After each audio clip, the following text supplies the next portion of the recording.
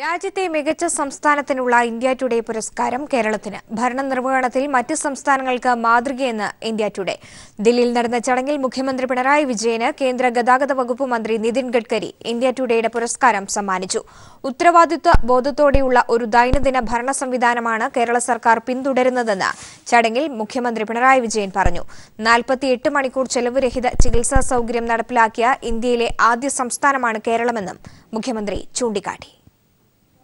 സംഘപരിവാർ സംഘടനകൾ കേരളത്തിനെതിരെ വ്യാജ പ്രചരണങ്ങൾ നടത്തുന്നതിനിടയിലാണ് ബിജെപി ഭരിക്കുന്ന സംസ്ഥാനങ്ങളെ പിന്തള്ളി ഇന്ത്യ ടുഡേയുടെ മികച്ച ഭരണമികവിനുള്ള ബിഗ് സ്റ്റേറ്റ് അവാർഡ് കേരളത്തിന് ലഭിച്ചത്.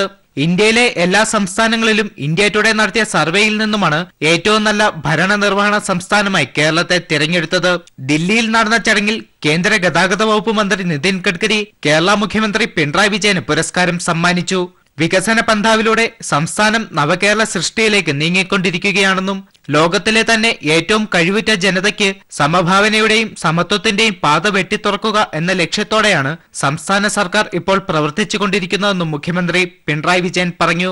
തുടർച്ചയായി 2ാം തവണയാണ് കേരളം മികച്ച സംസ്ഥാനത്തിനുള്ള പുരസ്കാരത്തിന് അർഹമാകുന്നത്. 2016ലും ഇന്ത്യ ടുഡേയുടെ മികച്ച സംസ്ഥാനത്തിനുള്ള അവാർഡ് കേരളത്തിനായിരുന്നു.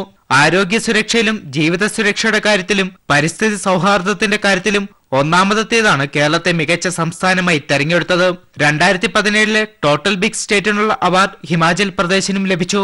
News bureau, Delhi.